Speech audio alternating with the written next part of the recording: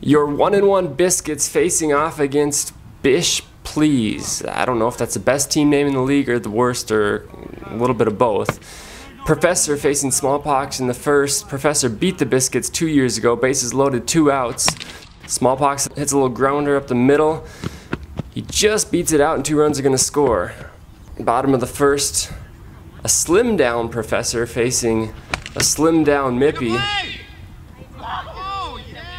Mippy makes the play to preserve the perfect game. Then Mippy later on gets his first dong of the year, and then the bats just explode.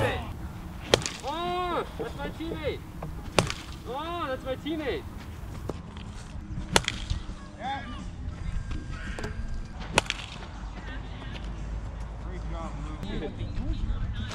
Oh my! There it is. Yep. Oh my goodness.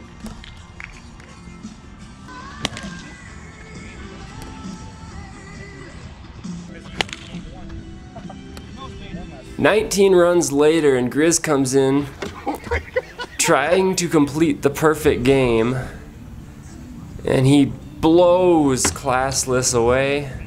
Well, it hit the bat, or it hit the back. Second straight week, the Biscuits throw a combined no-hitter. Game 2 pins the Biscuits against the Brewers, potential playoff matchup. Smallpox, first batter of the game. 2 batters later, Mippy. That's a dong, Bob. I swear there's a dong behind Two Bat's arm right there, and it's 3-0. They blitz Web Gem in the first. Web Gem in a jam in the second, but he gets out of it by getting Grizz to get out for one of the only times this year.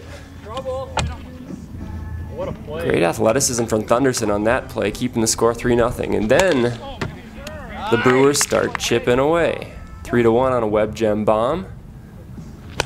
3-2 on an old Yeller bomb. Austin 7. Thunderson looking to tie it up, but Mippy with a 48-inch vertical robs the home run. Still 3-2 in the 5th, and Grizz provides some insurance over the 2-inch vertical of Babyface. Let's get a low-def replay of that. Yeah, if only he had some ups, he maybe could have caught it.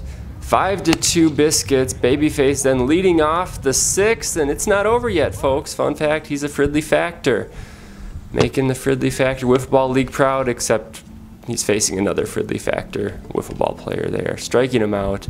Biscuits win 5-3, 3-1, 1 game back of the Cannonballers.